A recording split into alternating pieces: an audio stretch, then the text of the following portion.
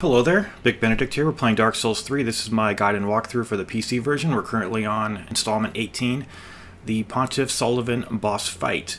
So this is the run back to the boss. It's very kind. And I have the Dragon Crest shield equipped here as well as the longsword. The latter is at +7, the former is at +2. Possibly +1, I don't know. Yeah, +1 I think. It could be up to +2, I'm not sure. But the thing about this fight is that you have an advantage on the stairs, so I would highly recommend that you stand approximately somewhere on the stairs, because a lot of the times his attacks will go right over your head. And you have to be blocking here. You can mix blocking with dodge rolling, but a lot of the times you're going to have to block because you're going to roll like right into his attacks, and he's very aggressive. So, he is a parryable boss, but I'm not comfortable parrying him, so what I do is I just guard. My stability is not the best. I think it's at 53.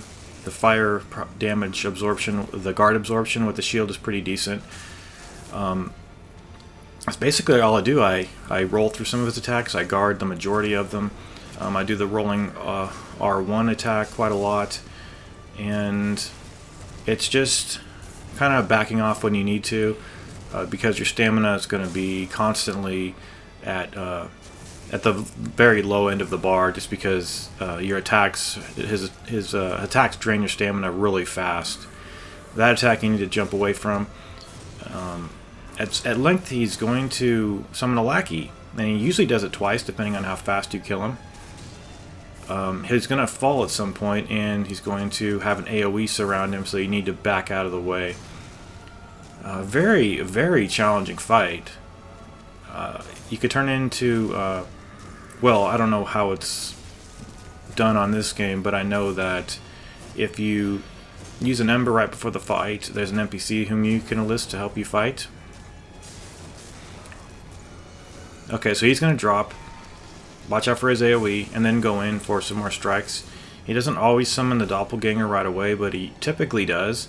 And you want to two-hand your weapon here for more damage, and attack the clone as fast as you possibly can.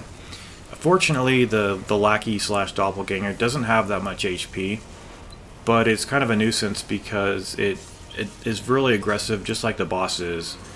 So again, just keep on the stairs. Go in for strikes when you have time to do so, and I think he's summoning the clone again. So we're going to attack the clone as much as we can,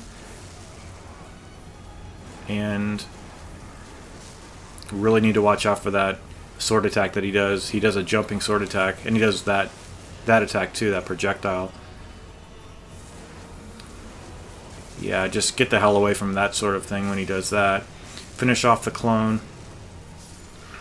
And put your shield back up, head over to the stairs, pop an ember if you have one, and we were able to have a little fortune right there for once.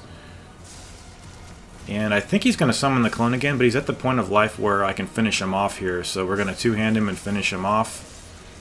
A tough, tough fight. That is not an easy fight to do. I don't care what anybody says. So, that has been installment 18, you guys. Take care.